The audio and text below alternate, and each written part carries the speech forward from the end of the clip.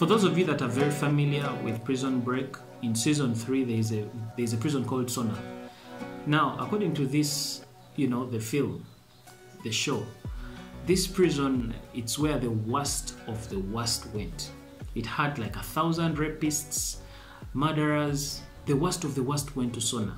And the people that were outside this prison, people, of course, the civilians, perceived going to Sona as a one-way street. If you went in, the only way you were to get out was if you were dead. It was that bad. Now, this prison, Sona, was so bad that one day there was a riot that happened in the prison.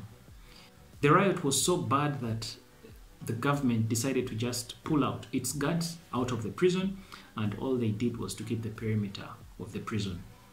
So it means that whatever happened to the prisons inside, the guards didn't care, the government didn't care. Incarcerated. Sona. What? The worst of the worst are there. Men no other prison would take. They rioted so badly a year ago, the guards pulled out. Just left them to themselves. 1,000 thieves, rapists, murderers. The government just stays back, keeps the perimeter. To them, Sona's a one-way street. What goes in never comes out. Their job was just to keep the perimeter. Now, there was definitely a lot of chaos inside the prison. So much chaos. Now, even amidst that chaos, still the prison members inside there had to find a way of getting organized. They got their own leader within the prison, and still, because of the chaos that was inside, they found it necessary to come out or to come up with rules, some basic rules that at least govern or bring order to the prisons. And there is a very interesting quote that I like. The quote is that, rules are rules. Without them, we are like savages. So this is exactly how the accounting was. Before 1973, there were no laws. There were no regulations. People used to prepare financial statements the way they deemed fit. It was a classic case of Sona. Imagine this. You have an entity that you want financial statements to be prepared for a certain entity. You're going to get 3 accountants to prepare these financial statements for a certain entity, and those 3 accountants are all going to come up with 3 different financial statements for the same entity. That is how it was before 1973. Preparing financial statements, there are some measurements you're supposed to make. For an example, let's say you want to measure the cost of a building. Now, if you're to measure the cost of the building in a time when the prices are rising, that's a lot of subjectivity. All 3 accountants are not going to come up with the same price or the same measurement, plus a lot of other things that are subjective. So because of the subjective nature of how we arrive at some of these figures, you will find that it is different accountants are going to come up with different financial statements for the same entity. So in a bid to bring order in this chaos, to get away from the way things are, to bring order into all sanity to the accounting profession, to ensure that there is comparability between financial statements, then a group of accountants met and they sought to, establish some order. So they sought to start establishing some standards on how the accounting profession needs to be governed. This was in the interest of making sure that things are uniform across the board. That if we have financial statements that are prepared for one entity in Uganda, and financial statements are prepared in Kenya, these 2 financial statements can be compared, and we can reliably compare the performances of these 2 entities in these 2 different countries, because we trust that the way these financial statements were prepared, they were prepared using certain standards that are uniform across the board. So from 1973, an accounting body was created to try and bring standards and uniformity across the profession. You know, just like the way it was with Sona. Yes, the guards guarded the perimeter, but because of the chaos that was inside the prison, they decided that, hey, rules are rules. Without them, we are like savages. We have a disagreement between two dogs, a drug addict and a thief. And I condone neither. And I wash my hands of both of them. But they have an issue, and we have rules. And without rules, we're nothing but savages.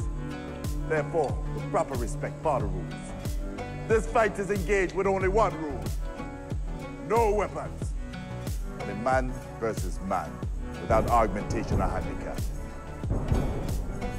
I'm done talking. And to bring sanity, well, they had to bring up the laws. Some of you know the chicken foot law. Please, I'm begging you.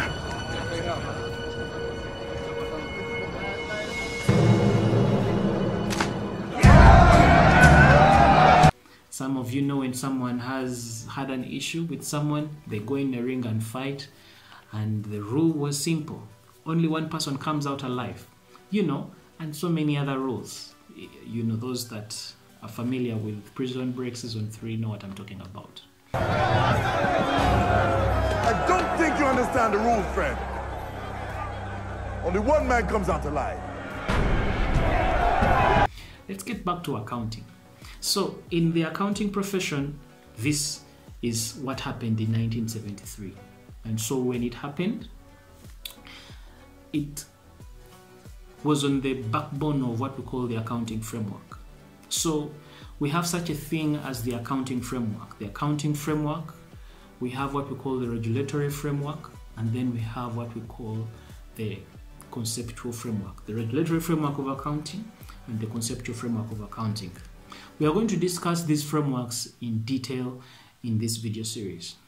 In today's session, I just wanted to give the difference between the regulatory framework and the conceptual framework.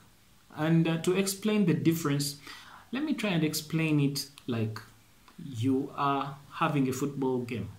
There is a football game and people are playing. It is generally agreed that if football is going on, it's supposed to be fair, okay? That is the overall idea, that if we are having two teams that are playing a football game or any game, there has to be some fairness, okay? And so in order to enforce that fairness, we establish rules. A rule like no cheating. So you will find that we have a rule called there's no cheating. That's a rule. But that rule is being brought forward to foster an idea or to foster a theory.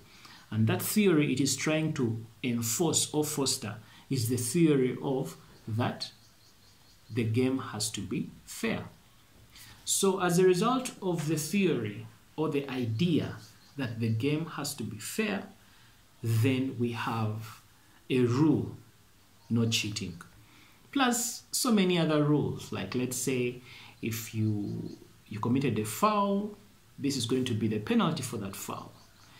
If you behaved like this, then these are the consequences. So in other words, the rules are there, but they were created on the backbone of a certain concept. And the concept here is that the game has to be fair. In other words, fairness. So what I've just described is basically the difference between the regulatory framework of accounting and the conceptual framework. Like you hear the words regulatory. Regulatory framework has something to do with the rules that govern accountants. In other words, this is how you should prepare financial statements. This is how you should present financial statements. Those are the rules. And that is what we're calling the regulatory framework. But in order for us to come up with these rules in accounting, the regulatory framework, it is premised on concepts. That is what we're calling the conceptual framework. The conceptual framework are theories that explain the rules. They are the whys Why do we have this rule?